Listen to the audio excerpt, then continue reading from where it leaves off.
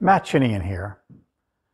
Prosaic realism is something I kind of made up. I thought about it quite a while, and it seems to fit what I do.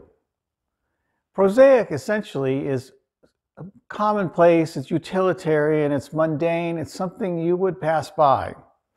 You would not necessarily be sentimental about it, or you might not necessarily be romantic about it. It's not something you put that kind of poetic quality into. And in landscape and in realism, you're painting what you see, painting as you see it, and you're recording something. It's kind of always a little bit prosaic because that's the utility of what you're doing. You're depicting something else. And that's the other part of prosaic realism in terms of painting it in a direct and straightforward manner. There's not a lot of flourish. There's not a lot of fancy stuff going on. Not a lot of stylization. You go straightforward to depicting something that is in front of you without a lot of change. At least that you think you're not changing it. You are, of course, because you can't help it. You are you. We are you. I look at things, drain the color out of everything because that's the way I see it. That's the way I like it. But it's an automatic thing. It's not like I'm actually thinking about that. It's just happening as I try to depict places and things that are in front of me on a daily basis. Like, where am I? What am I doing?